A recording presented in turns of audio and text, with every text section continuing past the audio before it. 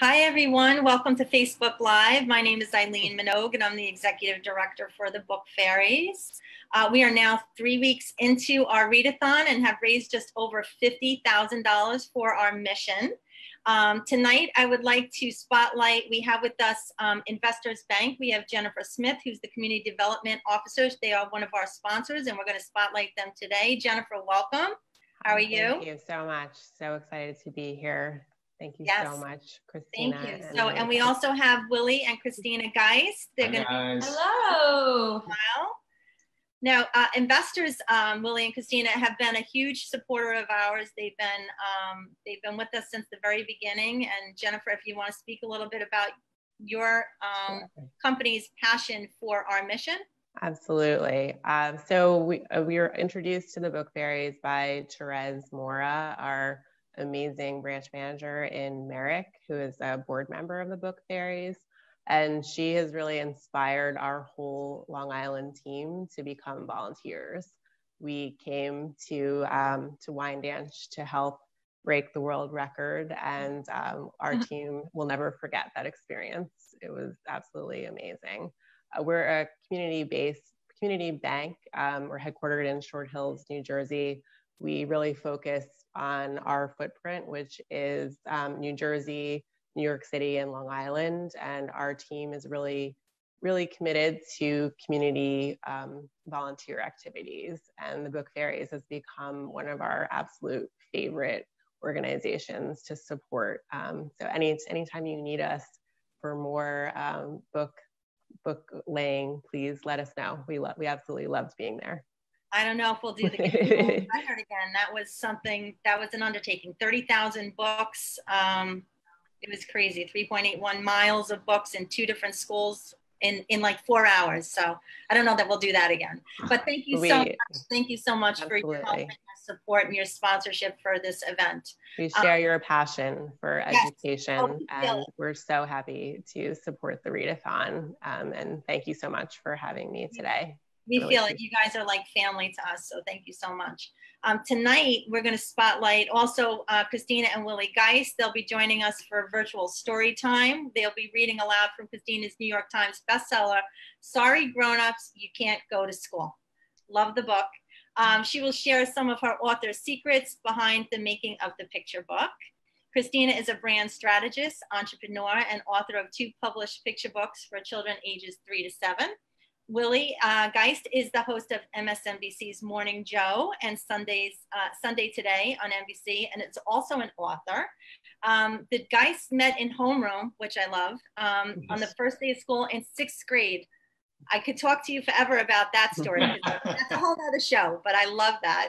And now you live in New York with your 2 children. We do, yes. And we're so happy to be here with you all tonight. Thank you for having us. Thank you to everybody at the book Fairies. And we're thrilled to be here. Well, we're excited to have you here. And we're going to, Jennifer and I are going to mute and turn off our videos. And we're going to let you do what you do best, is reading your books. And then we'll share some questions with you later. And then I'll hop back on. Awesome. Sounds good. All right. Sounds good. Thank you so much. And hello to all of our friends out there. We've missed you all summer. My name is Christina. I am the author of 2 books. One is called Buddy's Bedtime Battery, and the other is called Sorry Grown-Ups, You Can't Go to School.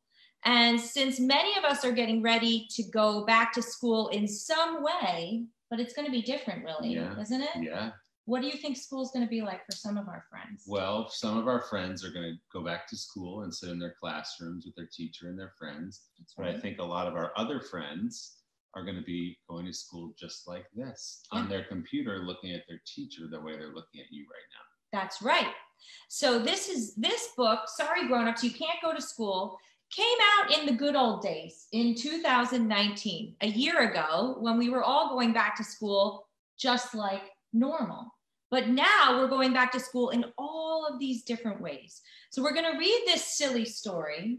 And even though some of you are going to be going to school right here on the computer, you still have to remind mom and dad that when you're busy at school, and focused on your work and on your teacher, that mom and dad can't come with you. It's just for kids. Right? And teachers. You need your own private time with your teacher. Because mom and dad are going to want to come to school. They want to come. They want to come. If it's at regular school, they want to come in the room and join you on the computer. Who wouldn't? Right. Of course they do. It's school. It's the best. Sorry, you can't go to school. Okay. So this book was written by me. It was illustrated by my good friend, Tim Bowers, who is, let's see, Tim. Oh, there he is. He's this guy. He's a grandpa. He lives in Ohio, and he has illustrated, I think close to 50 picture books at this point in his career. He has been drawing and painting since he was a little boy, and he grew up and still drew and painted and made artwork all throughout his life. He even went to college and studied how to be an artist, and you can do that too. So you can study to be a writer, or you can study to be an artist, or you can be both, and you don't even have to study to do it. You can just write or make artwork at home right now. Yeah. Right? You don't have to be a grown-up. Even the kids watching can do that? Anybody can do it. What? Wow. You could do it too. Really? Yeah. Make my own book? You can. I'll have to think about that. Yeah, think about it. Think about it. All right, so here we go. Sorry, grown-ups, you can't go to school. Are you going to help me, Willie? I would love to. I would love your help. Okay, why don't I start?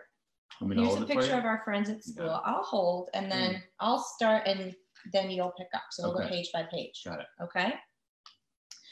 It seemed like any other school day, but as soon as Lady and her brother Buddy were dressed and eating breakfast at the kitchen table, things started to get a little weird. What do you think is going to be weird, Willie? I don't know. It's just like any other morning. He's having his Robo brand cereal. Yeah. Everything looks normal to me. His big sister is ready for school. Yeah, he's ready to go. So I think Lady and Buddy are going to go to school in the classroom this year. Yeah. Right? Okay. So they look ready to go. Here we go. Uh-oh. What is Mom doing? Good morning, says Mom. Check out my new backpack. It has 4 zippers and a secret pocket. I am wearing it to school. Sorry, Mommy, you can't go to school. Only kids and teachers. Only kids and teachers. Can we get a good look at that? Should Mom have a new backpack? Look at this. Do moms get new backpacks? No, of course not. This mom is, well, let's just say a little bit out there. Yeah, she thinks she's going. Uh-oh. Hey, yelled Dad, check out my new high tops. I can tie them all by myself. I'm wearing them to school. Does this look like a good idea? Oh my gosh. I like the sneakers, I was going to say, cool sneakers. Cool high tops, but are we going to let him go to school with these? So he got new high tops to go to school. But sorry, Daddy. Sorry, Daddy, you can't go to school. No. Only kids and teachers. Only kids and teachers. These grown-ups. No. Oh my goodness. Wow. Just then, the doorbell rang. Ding dong. It was Grandma and Grandpa and Bow Wow, and they were all wearing backpacks. Grandma and Grandpa. Wait a minute. And Puppy Dog. What's Bow Wow doing? What? Look at this. Grandma and Grandpa and Bow Wow all wearing backpacks? Come on. I'll say it again, and maybe you want to say it with me, friends. Yeah, I think everybody's going to need to get used to saying this. We're seeing a pattern here. You ready? Yeah. Sorry, grown-ups, you can't go to school. Only kids and teachers. Only kids and teachers. Everybody wants in on the action. Yeah.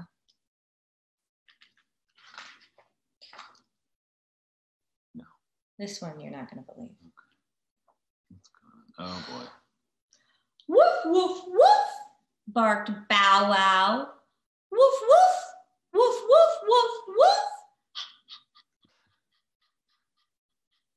He's excited, I can tell. Are we going to let him go? I mean.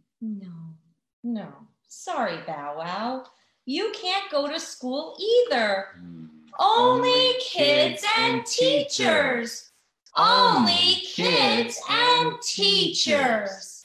Sheesh. I mean, a lot of kids would like to take their dog to school, but come on. That dog I mean, can't it's go to just, school. you know, no. The rules are the rules, guys. It's not happening. No. All right, I think we've gotten the point across. Do you think the grown-ups are going to be okay with this? Yeah, they get it now. And they'll probably just relax now and Understood, kids. We'll stay home. let it go. All right, let's see what happens. Oh my gosh. It's not fair. Yo, the grown-ups, we want to go to morning meeting. Look at the grown-ups. They're chasing after It's them. not fair. Oh, look at them. Are they having a tantrum? It looks like it. Looks like they're close to having a tantrum. It's not fair. Oh, these poor grown-ups. They really want to go. We want to play ABC games. Oh my goodness. Are we going to let the grandpa do this? Are we going to let the grandpa play ABC games? No. Sorry, Grandpa. That's not for you. And we want to read stories on the cozy carpet. Oh, look at Mom. Let Mommy look Mommy's at her. dreaming about reading a Oh, story. she's dreaming. She wants to read stories on the cozy carpet. Are we going to let her do it? No. Sorry, Mom. I mean, this is ridiculous. You're not a teacher, okay? Sorry, Mom. This is not for you. Remember this page, everybody. We're going to come back in a minute and talk more about this page. So I want you to get a closer look. All right. Sorry, Mommy. Sorry. We want to do science experiments, said Dad. Oh, my gosh. Does this look like a good idea? No. Sorry, Daddy. No way, dude. What's he up to? Oh my gosh, what's he making? Some kind of slime. This looks like a disaster. Sorry, Daddy. No, maybe you can go to the office or something or do some zooming. Yeah, he's making orange slime. This is this is a bad idea. Sorry, Daddy. Oh, wow. We want to play with our friends at recess, says Grandma, and look what she's doing. Oh my gosh, Grandma. She's doing a cartwheel. I don't even know. What is she doing? She's upside down and kicking the ball. Oh my goodness. With one hand. No, sorry, Grandma. You're not going to go to recess. Sorry, no. I mean, we love you. We love you, but these are all terrible ideas. Yeah, I don't know who would have put all these terrible ideas in a book. I could understand why they want to do all these things because they're fun. Right, but it's just not no. School works. This looks dangerous. You know, I mean, it's pretty nimble. It looks fun, but no. Sorry, Grandma. Sorry. We're sorry, said Lady. It's just the way it is. Yeah, said Buddy. Some things are for you and some things are for us. That's right. It's just the way it is. Oh, but look at them. They're so disappointed. They are. They're disappointed. Sorry, grown-ups. Yeah. You know what, grown-ups? Some things just aren't for you. But you can pick us up at the end of the day, and you can even take us to the playground on the way home, the kids said to the grown-ups. That's nice. Yeah. Okay. All right. I think everybody looks a little happier here. That seems like a good idea. Just pick us up back here, and then we'll all be together again. That sounds good, right? And we'll even tell you about school at family dinner tonight. Oh, all right. This is looking better. Look at these guys. They're looking a little bit better here. Waving, smiling. And the good news is they're driving away. That's a good sign, right? That's a good sign. Okay. Phew. All right. I think everybody's calmed down a little bit here. All right. But there's one more page. Wait, what? Don't forget, tomorrow we get to go to work with you, the kid said to the grown-ups. Oh my goodness. Tomorrow we get to go to work with you. Does this look like a good idea? No. Oh my goodness. Just when we thought we had everybody settled, now look at this. Who would put all these crazy ideas in a book? What's Lady doing? She's got a coffee and a phone, and Buddy has those big shoes on and a tie. This is crazy. And a briefcase. Oh my gosh, the end. Who would put these silly ideas in a book, Willie? Who would do that? Oh, it was me. It was me. It was me. And where did I come up with the idea for this book? Sometimes people ask me that. Where did I come up with the idea for this book? This book was written in my imagination when our daughter Lucy was 3 years old, and she was going to a little summer camp for toddlers out on Long Island, where the book Fairies come from. And she was a little nervous about going to camp. And I started to just say around the house, sorry, you can't go to camp, to all the grown-ups and even to the dog. You cannot go to camp. Only Lucy can go to camp. And you know what she did? She went to camp and she reminded everybody that they could not come to camp and that camp was only for her. So later on that fall, when it was time to go to preschool, I tried to go to preschool. You know what she said? Sorry, Mommy. No, Mom, you can't come. No grown-ups. No. She probably told you kids and teachers only. Only kids and teachers. That's right. That's right. So this idea was in my life for a couple of years. And then when Lucy was 5, when she was going to kindergarten, there she is here, when she was 5 and she went to kindergarten, I wrote it down and I wrote the story down. So it came to me when she was 3. I wrote it down when she was 5.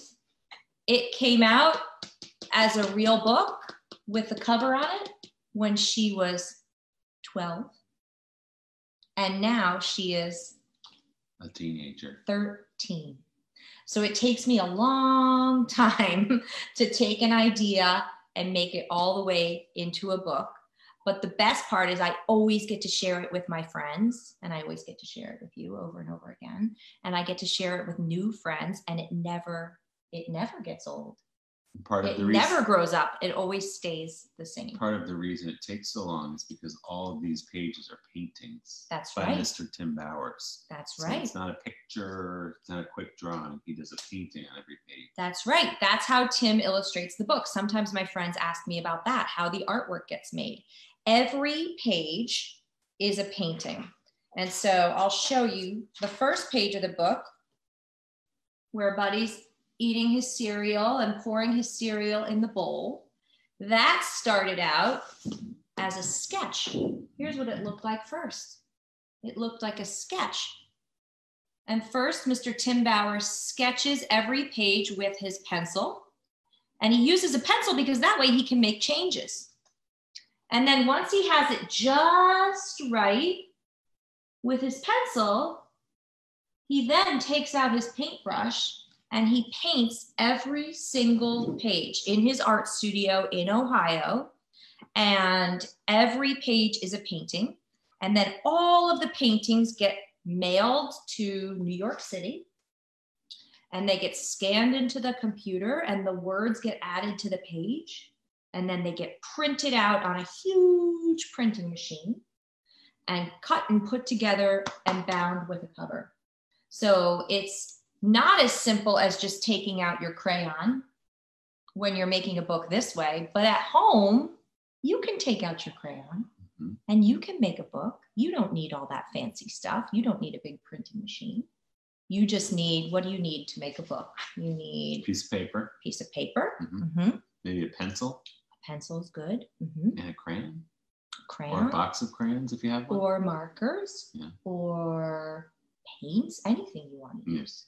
But you're missing one big thing that you need, and it lives up here. Is it an idea? An idea. Oh. Yeah, that's right. You need an idea for your story. And where could you find your ideas, Willie? In your life. The world around you. In your life. I get my ideas from my own life, from my kids. We have 2 kids. We have a daughter named Lucy. I told you about her. We also have a son named George. I got a lot of my ideas from being their mom. I also get ideas from their friends. And we lived in New York City when they were little, and there were always kids on their scooters and in the playgrounds and moving all around New York City and in their classrooms. And our nieces and nephews. We have How many nieces and nephews do we have? 10? 11. 11. Right? Because we have Russ and Billy. So there are 12 altogether. Right. So that means we have 10 nieces and nephews. Yeah. Right. Okay. We have 10 nieces and nephews. You can see we're both writers, not mathematicians. I think I nailed it for the record the first time around. I didn't, but you know what? Math wasn't my strong suit. But right? you turned out really well for you. I think Thank your you. friends might have some questions Do for we you. have any questions Yeah. from our friends? Let's Yeah, see. I Okay. bet they do. Let's look. Oh, we have, okay, hang on just a sec. Here we go. Here in the chat. Did your kids have difficulty starting school when they were little? Yeah, school can be a little bit scary. That's right. School, and yes, so sometimes you can feel a little nervous about going to school. Absolutely. I always feel a little bit nervous about going to school, even as a grown-up on that first day, because for us, if we're dropping off our kids at school, we feel a little bit nervous. And sometimes kids can feel a little bit nervous too. Everybody's a little bit nervous. You know what? Even the teachers are a little bit nervous. So what I always try to do is remember that everybody feels that way. You're not the only one that feels that way. Everybody feels that way. And I always try to do something that changes my mood to something silly. I always try to make myself laugh. And when I make myself laugh, then everything else goes away, right? And that's one of the reasons why I wrote this story, because it made me laugh and it made everything seem so silly. And when I would try to go to school, Lucy would turn to me and say, no, Mom, that's ridiculous. You can't go to school. And it worked. We have another question. How do you keep story time and reading an important part of our busy family schedule? That's a great question. Well, now our kids are 13 and 11, so they read a lot on their own, but everybody in our family reads before they go to bed. So whether we're reading together, sometimes we still read stories together, or now if they want to read on their own, we all read before we go to bed, including me. And we are also so lucky to have so many nieces and nephews. How many was it? 10. 10. And we love to read stories with them when they come to visit, especially if I'm working on a new story. I get to test it out on them, and that's always a lot of fun too. And I get a lot of my ideas from them. And also, I think choosing great books that make your kids want to read. That's right. So that you're not saying you have to go read.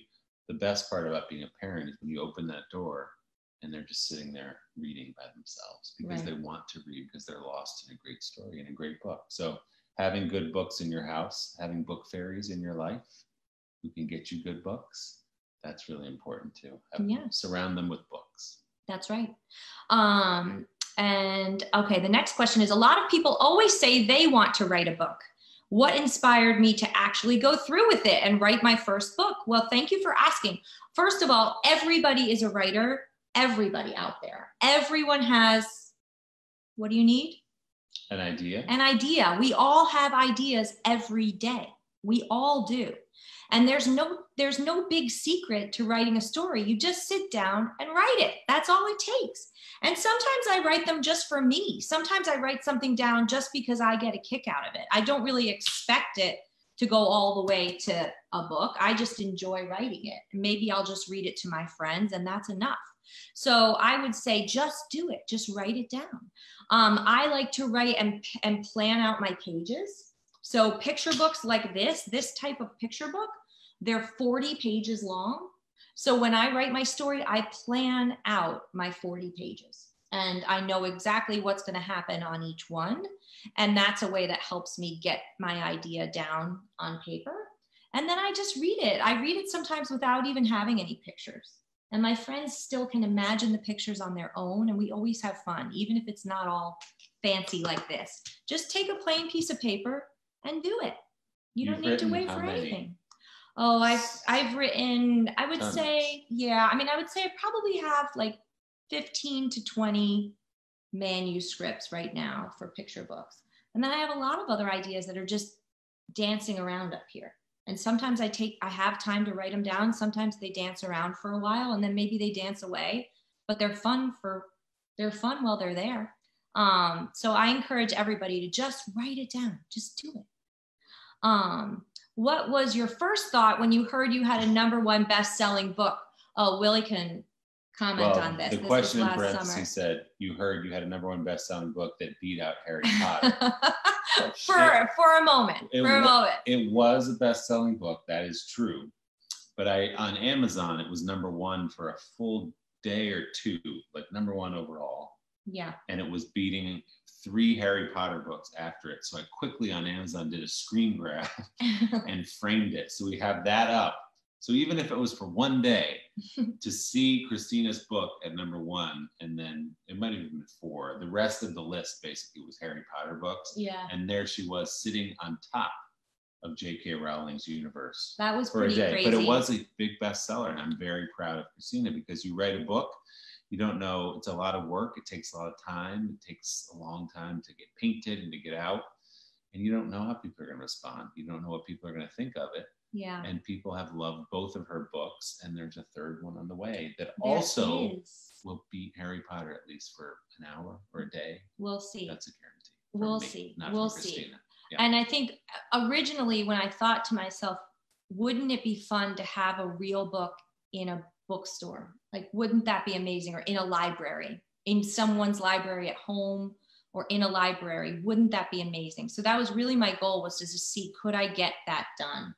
And then the bestseller part of it, and with Sorry Grown-Ups, it made the New York Times bestseller list, which was really bananas. And that's a moment where you really stop and just feel grateful, because what it means to me is that more of my friends are going to share that story. So the reason you write a story is to share it. You don't write it to be a bestseller and sit up on a shelf and look pretty. You write it so that you can share it and you can read it. And picture books are meant to be read, and they're meant to be read out loud to a little person, and you have a laugh and you have a fun memory together. So I just look at my books as a ticket for me to be able to do that. And that's where the real fun comes through. So I'll read the last one. The question is, Christina, does Willie give you ideas for your stories? Not even one. None. Christina's brain is so much more creative and so much faster than mine that she comes out of her office. She's like, I wrote 10 books this weekend. What? So no, I'd give her no ideas whatsoever for her stories. She's so much more talented and better at it than I am, that she doesn't need my help. Well, you're very supportive. Thank you. Yeah, I tend to just kind of, they come and dance around in my head, and then when they're ready to be written down, yeah, that's when they make it out. But you are a very enthusiastic listener and reader, so thank you. I'm a fan. Thank you. We're fans too.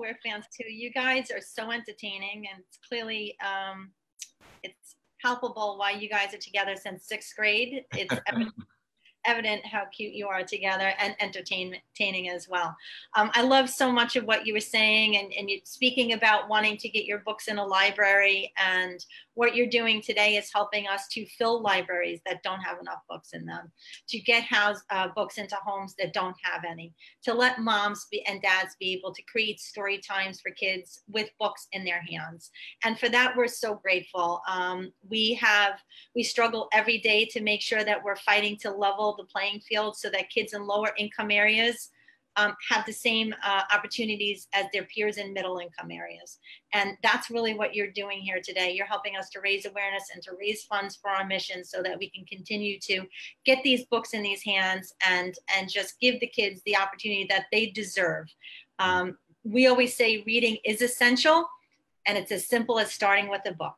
And there's nothing like that, holding that book in their hand and having your kid with you and being able to read. So we're so grateful for your time and your support, and just gratitude. That's all we could say, just gratitude for everything that you're doing for us. Well, thank you. I mean, it's an honor to do this. We've been talking a lot during this pandemic about how the world's problems seem so big and how to even get your arms around it. And what we decided is you can't save the whole world, but you can try to save your world.